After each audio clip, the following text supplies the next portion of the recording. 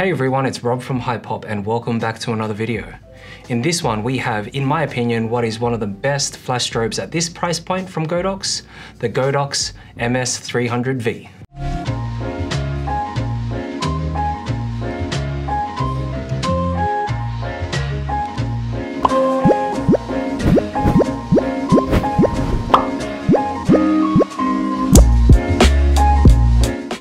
So here it is, one of the best bang for buck flash strobes on the market in my opinion. It's the Godox MS300-V.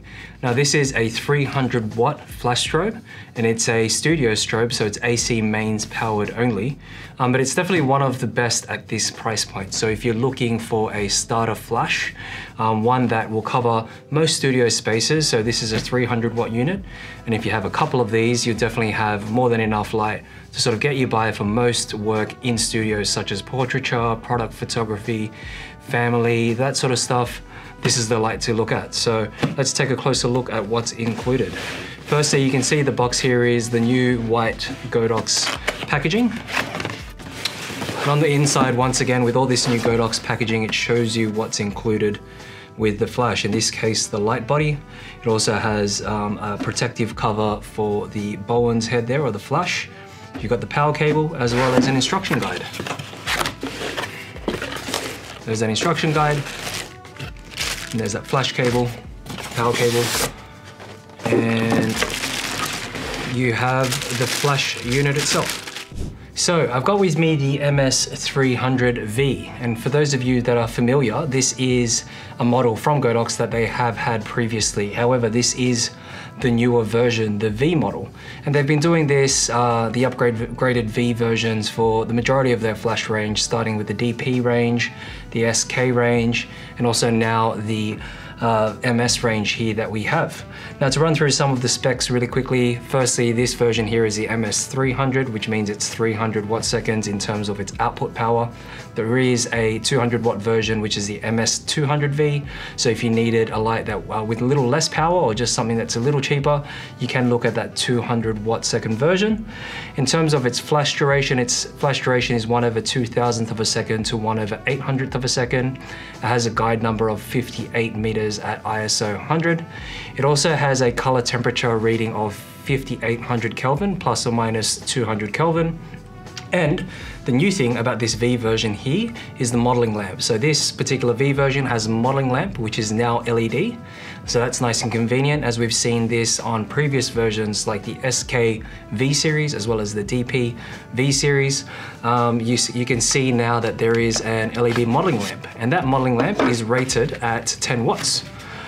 So here you can see, as I've removed the Bowen's cap protector as well, this little foam packaging here that protects the flash tube of the light itself. There's a little modeling lamp at the center here. And this modeling lamp here is a COB LED, so that's chip on board LED.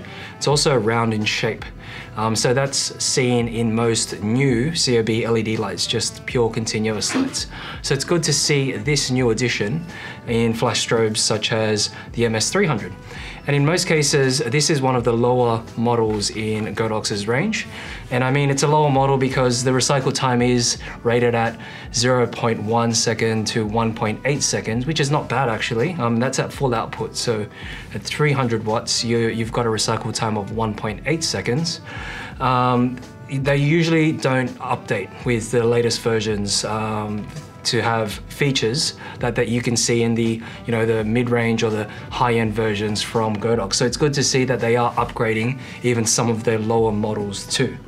Now you can see this does have a Bowen's S mount, so that opens you up to a bunch of different lighting modifiers.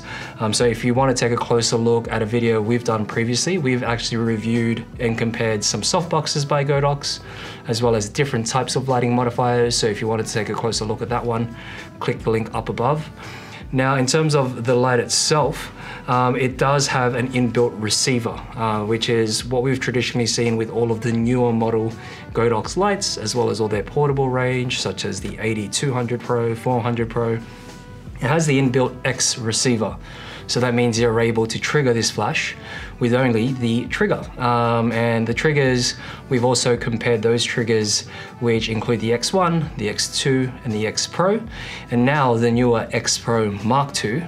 And if you wanted to take a closer look at our review from the past, click the link up above.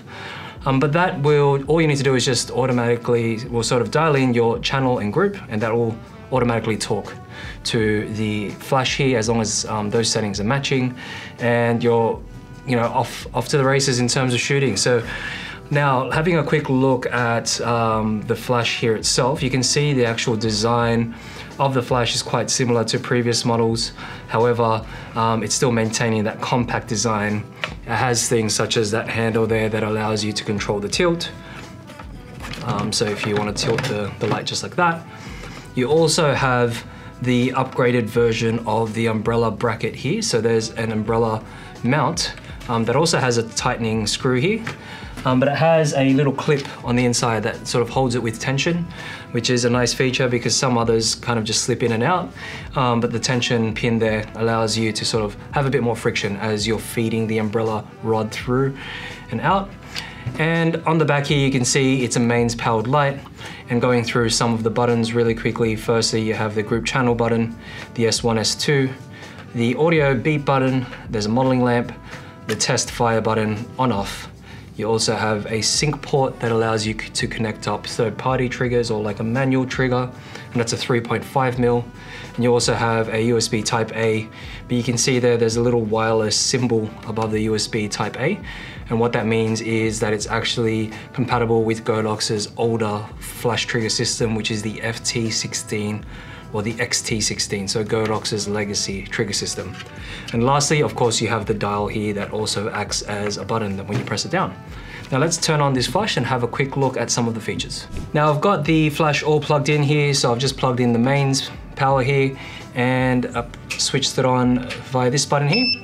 And you can see there's the LCD display here that goes through some of the different settings. So firstly is the wireless mode. And you can see it has the channel that you need to dial into, and then also it lists out the group in this large lettering system here. So currently on group A and channel 1. It also has the dip switch dial indicator there too, which is convenient if you're using some of those older triggers that have those dip switches. So when you actually press down on the group button, it cycles through the group, and then if you hold the group/channel button, it highlights the channel and you can change the channel too, and you can see it actually changes the dip switches also as you're going through the different channels. You can press down to lock that in. S1, S2 is used if you'll be using the optical slave for this particular flash. So what you'll notice is there's an infrared bar here at the top of the flash, and that allows you to trigger this flash as a slave, either a slave 1 or a slave 2, or you can switch that off. And that means that if you have a few flashes, you'd have one acting as a master that connects directly into the camera, so the trigger system that's sitting on top of your camera. And then from there, you can set this as a slave to that master flash. And then from there, you're able to fire off optically rather than having to use a trigger system. However, if you are using Godox's trigger system, you won't need to worry about that whatsoever, because as mentioned previously, you do have the inbuilt receiver, and you'll be able to talk to the flash, all the flashes that you have configured as long as they're Godox in your setup, which is more convenient because that means you can change the settings of each flash individually and control the flashes a lot better rather than relying on the optical slave there. Now the next button here is the beep button or the speaker button, and you can see as I turn this off, the indicator goes away, and as you press that, there's a little beep, so every time you fire the flash, when it recycles, it'll beep. And usually that's used as a good prompt for, say, a model to change their pose, or you can prompt your subject to change pose as they hear that beep, which is convenient. So in most cases, you'd have that on. And then you have the modeling lamp here, which is the next button, and that changes from proportionate there. So with proportionate, as you increase the output power of the flash, the actual tube, the modeling lamp, will also decrease. So it's proportionate to the output level of the flash. And if it's set down at 100%, you can hold down on the modeling light button to make sure that's turned on. And then from there, press down on the set button and you can control the intensity of that modeling lamp. So from 5%, up 5% increments all the way up to 100%. And then you can press that once again, the modeling lamp icon will go away and you can see the modeling light is now off. You obviously have the test button. And when it's flashing like that, that means it needs to recycle. So usually you would press that to make sure that the flash itself is recycled. And of course you've got the dial here at the top. So you can go up, so it's from 1/32 output all the way up to 1/1 output. And you can see you can go down in 0.1 stop increments also.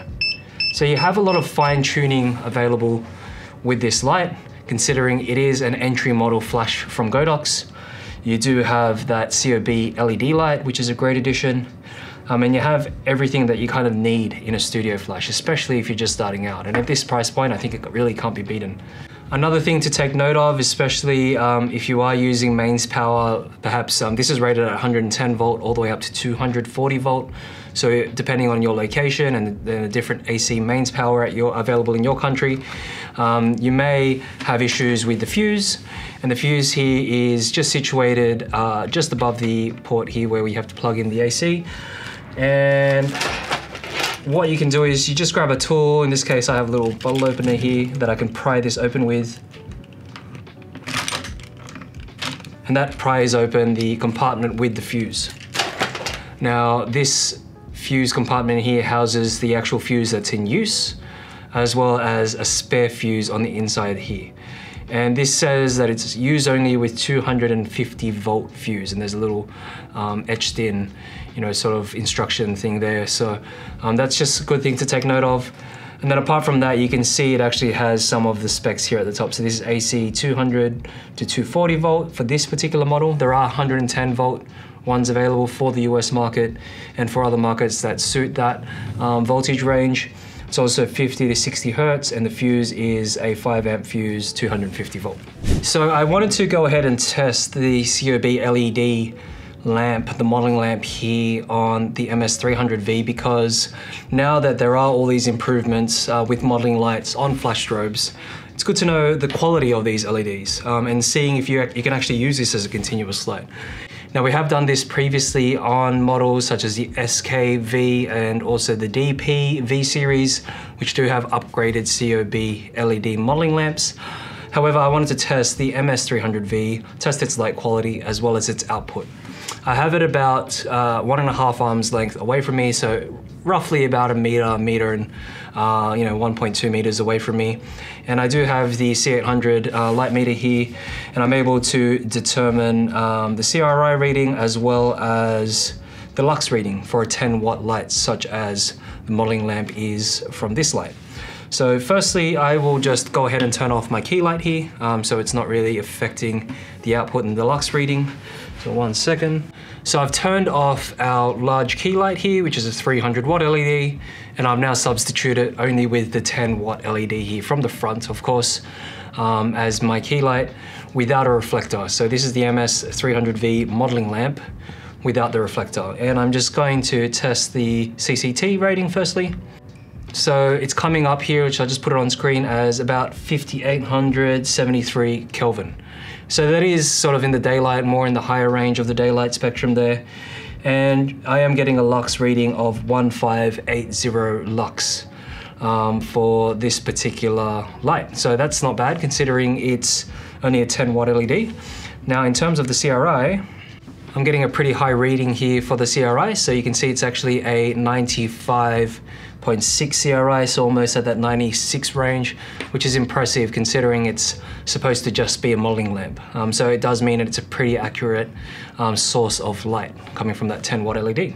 Okay, just a quick little test here. So you can see I've actually now turned off all the lights in the studio apart from the 10 watt modeling lamp from the MS300-V, and you can see the sort of light output it does produce in an isolated environment like this. So there's no other lights in this space. And it is quite a dim light if you're using it as your main light, but you can definitely get away with it if you're using it in a low light environment such as this, and if you're wanting to take sort of some shots that perhaps product photography, or but you can see it does cast a bit of a shadow depending on if you are using some sort of lighting modifier. So you wouldn't really be using it as a light source. For most things, you'd definitely be looking at a proper continuous light if you needed it for something, you know, that's quite large, or a scene that's quite large, or a subject that's quite large. However, it is good in terms of a light source being accurate and also still functional at the same time as a modeling lamp. So that was just our unboxing and review of the Godox MS300-V 300-watt flash strobe by Godox. In my opinion, definitely one of the best value for money flash strobes by Godox, and if not, the market as a whole. It's perfect for those that are looking for a starting flash strobe setup with still all the features that you need from a flash strobe. Also being 300 watts, it's got the LED modeling lamp. It suits people who are just starting out. We've had people purchase these flash strobes for photo booth setups, for weddings and events. Also for dentistry or medical purposes, for taking before and after shots. There's so many different purposes that you would use a flash strobe just like this, including product photography. So I reckon that it's definitely a perfect starting strobe to set up for your flash lighting kit. So for more videos just like this, don't forget to hit that subscribe button, hit the notification bell to be updated of any new content we release. Leave a like on the video if it's helped you. Feel free to leave down in the comments section below your thoughts, or if you have any questions about the MS300-V. Follow us on socials, the links are down below, and visit our website, hypop.com.au. Thanks for watching.